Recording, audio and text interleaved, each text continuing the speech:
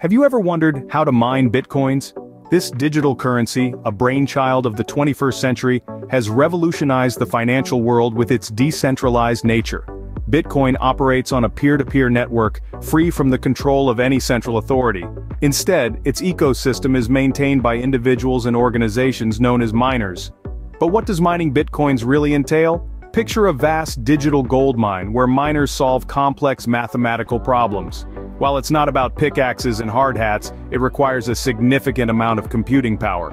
These digital miners play a pivotal role in maintaining the Bitcoin network's integrity, adding new transactions to the blockchain and creating new bitcoins in the process. So, how does one become a Bitcoin miner? What are the steps involved, the challenges faced, and the potential rewards? These are just a few of the questions we'll be answering. Today we'll take a deep dive into the process of Bitcoin mining. Before diving into the mining process, let's understand some basic terms. Firstly, blockchain. Like a digital ledger, the blockchain records all Bitcoin transactions. What's unique about it is its decentralized nature. Rather than being stored on a single server, copies of the blockchain exist on many computers worldwide, making it nearly impossible to alter or forge. Next, we have hash rate. This term refers to the speed at which a miner's hardware can make calculations. The higher your hash rate, the more likely you are to solve the mathematical problem, claim the next block, and receive the Bitcoin reward. Difficulty is another key term. It's a measure of how hard it is to find a new block compared to the easiest it can ever be. The difficulty adjusts approximately every 2 weeks to ensure that blocks are added to the blockchain roughly every 10 minutes. Now let's talk about proof of work. This is a system that ties mining capability to computational power. Miners must show proof of their work by solving a complex mathematical problem. If they're successful, they'll add a new block to the blockchain and be rewarded with some Bitcoin. This is known as the mining reward. The mining reward is a mix of newly minted Bitcoins and transaction fees from the block of transactions the miner just verified. It's the miner's incentive for spending their time and energy on verifying transactions and securing the network.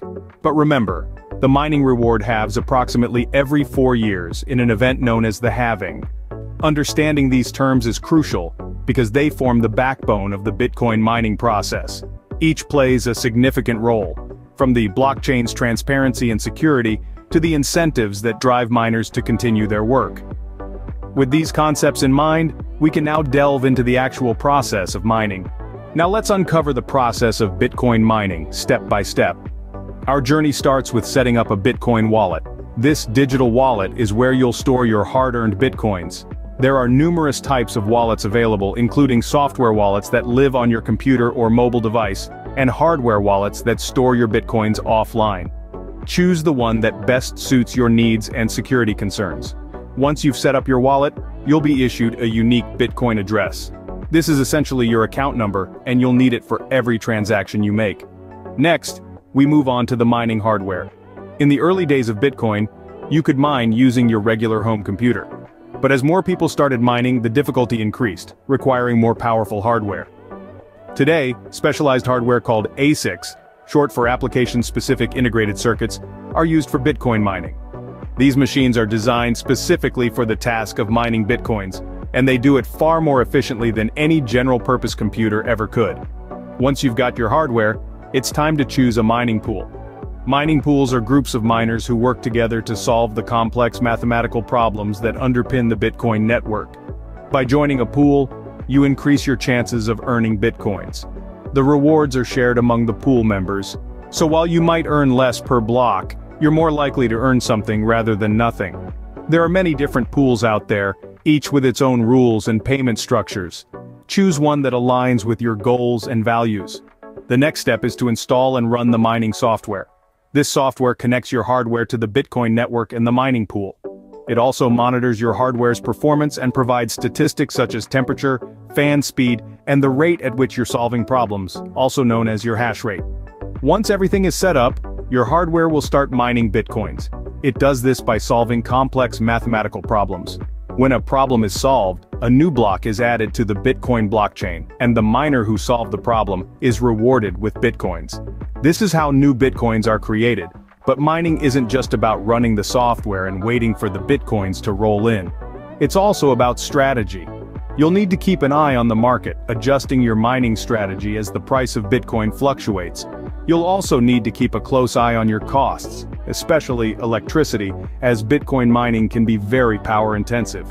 And that's how you mine Bitcoins. But remember, it's not just about the process, but also about the strategy. Efficient mining is key to maximizing your Bitcoin rewards. Let's delve into some tips to help you mine Bitcoin more efficiently. Firstly, choosing the right mining hardware is crucial. Your mining hardware's computing power, known as hash rate, determines how quickly you can solve the complex mathematical problems that validate Bitcoin transactions. Higher hash rates mean more problems solved and more Bitcoin earned. But remember, powerful hardware often comes with higher price tags and increased energy consumption. Speaking of energy, let's talk about efficiency. Mining Bitcoin can be an energy-intensive process, so it's essential to consider electricity costs when setting up your mining operation. Look for mining hardware with a high hash rate per unit of electricity, often referred to as the energy efficiency ratio. This will allow you to mine more Bitcoin while keeping your energy costs down. Another consideration is your mining software. While hardware is important, your software is what actually connects you to the Bitcoin network and the mining pool. Choose a software that is compatible with your hardware, has a user-friendly interface, and offers helpful features such as performance graphs and overclocking. Keeping up with Bitcoin market trends is also key. The price of Bitcoin can fluctuate wildly, and these changes can significantly impact your potential profits. Stay informed about market conditions and adjust your mining strategy accordingly. You should also consider joining a mining pool. Mining pools are groups of miners who work together to solve blocks, then share the rewards. By joining a pool, you can earn a more consistent return, even though you'll be sharing the rewards with others. Lastly, always be prepared to upgrade. The world of Bitcoin mining is ever evolving, and staying competitive means regularly updating your hardware and software.